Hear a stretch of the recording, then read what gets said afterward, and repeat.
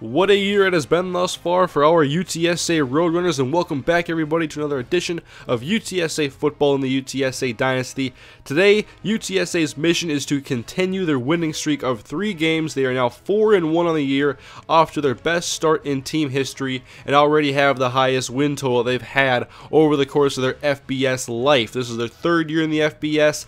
And with a 4-1 start, this team could do some damage and make their first bowl appearance in team history, which would do wonders for the program. Today's mission is to get past the UTEP Miners at home in the Alamo Dome and improve to 5-1 on the year. And let's not waste any time as we head on over to the Alamo Dome. It's a packed house for Week 7 football as we near the midpoint of the season. Today's breakdown shows that UTEP has the better statistical advantage over UTSA, but Kirk Herbstreit and a lot of the panels are getting on the bandwagon right now as UTSA is hot, and they are off to the best season so far, the best start in team history.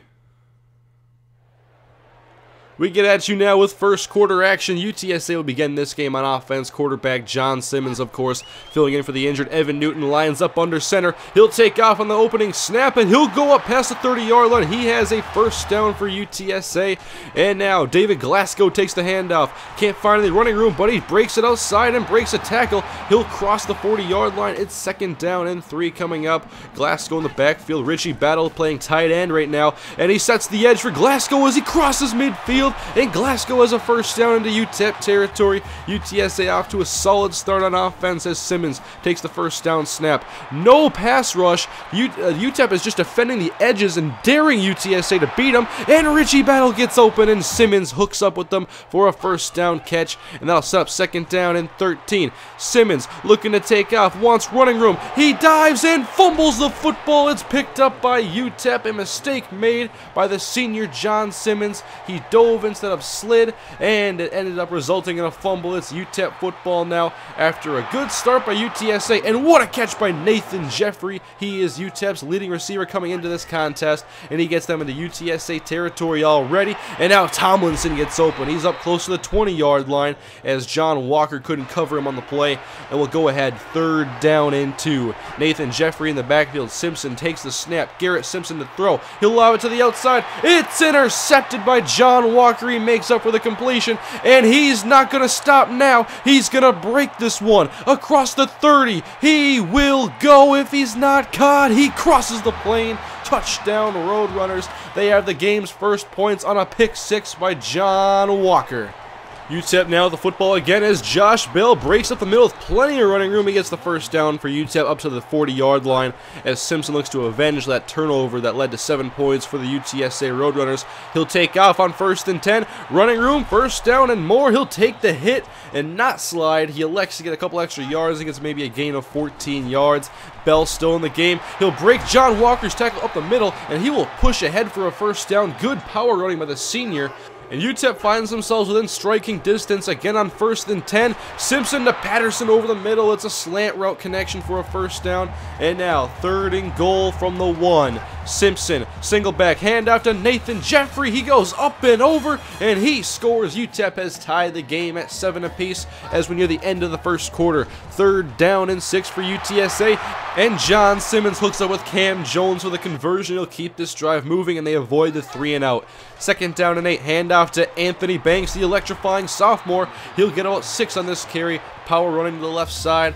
UTSA would convert in now 1st down and 10. Simmons off of the play action being chased. A fumble, and UTSA recovers, but that would end up being the drive killer as UTEP takes over after a punt. And Simpson back in the game. Patterson can't handle this one. It's nearly intercepted by Kyle Nichols, and Mike Butler is in the vicinity as well. And now UTSA is back on offense. John Simmons to throw over the middle. He has wide open the senior receiver, Cam Jones. He has a first down over the midfield, and he'll get him into UTEP territory for 2nd down and 10. Simmons setting up a screen pass. Throws, and it's almost intercepted. Almost pulled off the Tony Romo, but he could not handle the interception, and so they live to play another down. 3rd down and 10 for John Simmons. He'll go long, and it's caught by David Morgan. What a streak by Morgan as he just runs a seam down the middle, splits the safeties, and UTSA has it inside the 10-yard line, now facing 3rd down and goal. Simmons under pressure, and he will be sacked back at his own 50, or actually at the 20-yard line. of UTEP, and that'll force Sean Allen to come on and kick a field goal. He would make the 36-yarder, and UTSA takes back the lead 10-7. And UTEP has about 50 seconds to go before we reach halftime. So what does Simpson have in store? Garrett Simpson back in the pocket, wide open over the middle. Caught short is Nathan Jeffrey on the dump off. That is good for about 6 yards, setting up 2nd down and 4, 35 seconds to go. Simpson, slant route, Patterson, can't handle it, it's intercepted by Kyle Nichols, who pitches it back to Tristan Wade.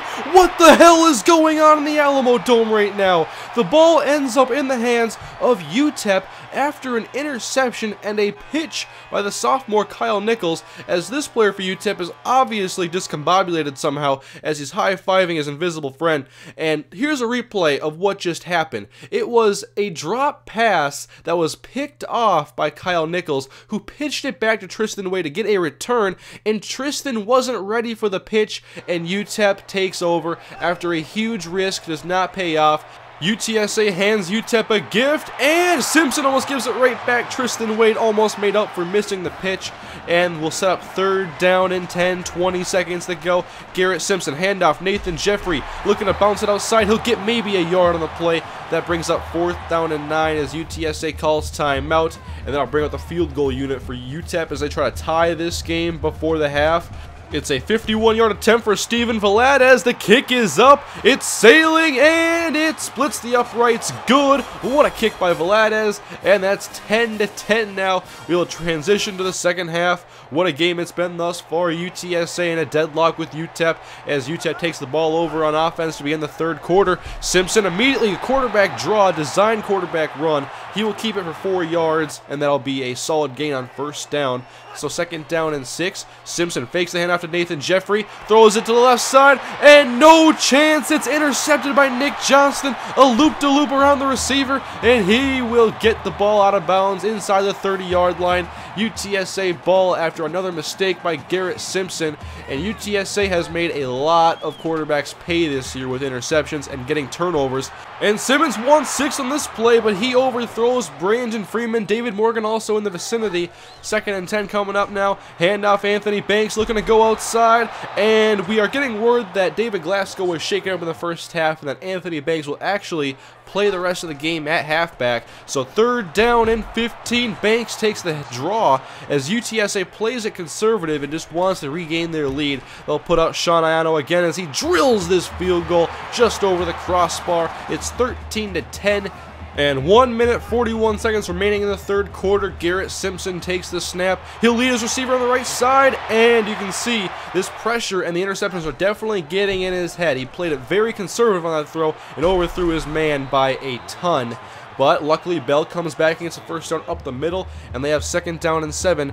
I need to get to the UTSA 46 to convert. Handoff to Bell. He can't get outside. He's gang tackled by 2 UTSA defenders, led on the charge by Cody Rogers, the senior outside linebacker. 3rd down and 8 for Garrett Simpson. Clean pocket to throw, and what a catch by Patterson on the sideline, making up for that drop he had earlier that resulted in an interception. And he finally comes back and gets a completion, and now it's 1st down UTEP as Simpson, now he wants to go long, and Nichols has it, the deuce. The 2nd interception on the day for Kyle Nichols, and what a year he has had so far. That is his 5th interception in 6 games. Roadrunners football. Simmons off of the read option. He will throw. He'll fire it to Cam Jones, flying across the middle. He'll juke out 1 defender and then take a shot across the 25. It's 1st down for UTSA. We'll go to 2nd down and 13. Simmons rolling out. He sees green and he takes off, and he will get close to the 1st down, about 2 yards shy, and they come out in the single back. Handoff to Anthony Banks. Tries to hurdle and get past the offensive line, and he is tackled in mid-air and will be short of the 1st down. And UTEP takes over as we go into the 4th quarter. Garrett Simpson, the senior quarterback, he will be back to throw out of the shotgun. Simpson going long. It's intercepted again, the 4th time for Simpson. It's intercepted by Nick Johnston, and he will have it at the 42-yard line. Another risk that does not pay off for Garrett Simpson, being way too risky with some of his decisions. And, Anthony Banks drops this pass. He was wide open, had some running room. And now the runner's out of the shotgun. Banks to Simmons' right. He takes the draw play, looks to go up the middle, and he runs to the back of the left guard, and he will not get any running room. 3rd and 9 coming up now. Twin tight ends for Simmons. Pressure off the left edge. It's given up, and Banks will catch a desperation throw by Simmons, but he will actually lose 2 yards in the play, and UTEP once again takes over. Their defense playing very well on this matchup, and 5 minutes to go for Simpson. He's made some mistakes today, but he has the opportunity to make up for them if he can get UTEP down the field. He hits Patterson for a first down, and now 2nd and 10. UTSA trying to force Simpson to make another mistake. He'll take off, knowing the option, and UTSA cannot defend it. Across midfield, Tristan Wade gets him out of bounds, and Simpson tricks the defense on that play. They were looking for the pitch the whole way and forgot about the running ability that Simpson possessed. So is 1st and 10 now inside of UTSA territory. Bell back up the middle. Another big gash in this defense. He's into the 2nd level and down in field goal range as UTEP is in at least prime distance to tie this game up. Now UTSA sends the blitz. It's picked up. Simpson goes long for Harper. He hauls it in inside the 10-yard line at the 5. What a catch by Harper in traffic. 2nd down and goal. Simpson wants to take off. No running room, and UTSA takes him down. He'll lose a yard on the play and force 3rd down and goal. Big down for the UTSA defense. Simpson will throw, looks to the end zone. It's covered well by UTSA, and Simpson pretty much just throws this one away. It's an erratic pass that falls incomplete, and Vlades comes back out to tie this game up at 13 apiece on 4th down and goal. Kick is up. It is good from the right hash as a short field goal ties the game up 13-13 as UTSA has the ball inside of 3 minutes to go. John Simmons to throw off balance off his back foot. He finds Cam Jones for 7 yards. But it will force 3rd down and 3. What a play this would be for UTEP if they could get them off the field. But Morgan hauls in the grab as Simmons was hit on the pass, but he got enough on him to get it to Morgan. And he has a short conversion, but now facing 3rd and 8. They need it again, and David Morgan comes through the 2nd time. A clutch catch in traffic. UTEP can't get UTSA off the field. It's 2nd down and 9. Inside of 1 minute to go, both teams have all 3 timeouts. Simmons back to the pass. He's hit and sacked back at his own 45-yard line. A big loss. It'll force 3rd down and 17.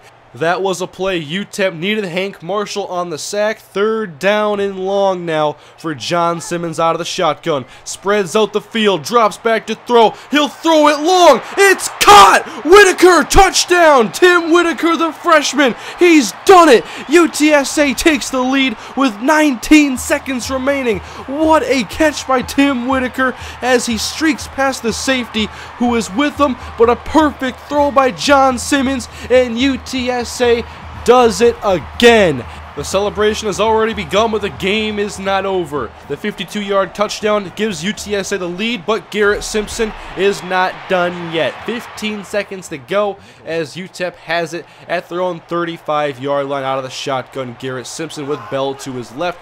Takes the snap. Only time for a couple of plays to go. Slant knocked away by Jason Holmes. Excellent coverage. 3rd and 1 coming up now. Out of the shotgun again. Trips left for Simpson. He's back to throw. Another 4-man rush. No pressure. Goes long. Incomplete. Out of bounds. Tristan Wade almost comes with another interception.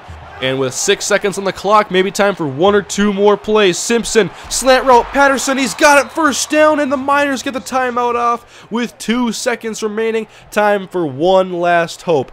Garrett Simpson needs a 50-yard touchdown. Back to throw. He'll let it fly down the field. 5 and 1. Do you believe it? UTSA holds on and puts the UTEP Miners away as they have reached the midpoint of the season at 5 and 1. There is a lot to be excited about right now in San Antonio as UTSA has jumped out to a tremendous start to the season. And next week, UTSA takes on a tough UCF squad that has cracked the top 25 and is undefeated on the year. That'll be quite the matchup next week, guys, but thank you for watching. We'll see you next week.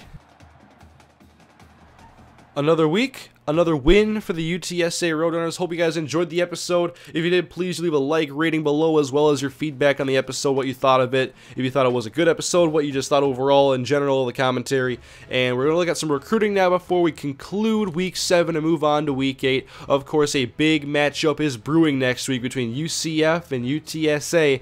A highly anticipated matchup now is also Evan Newton is coming off of his injury, but John Simmons has played very well over the course of the 2.5 games games he's had to play. He's undefeated as a starter and has helped UTSA get 3 wins. And so that bodes the question, who starts for UTSA next week versus UCF?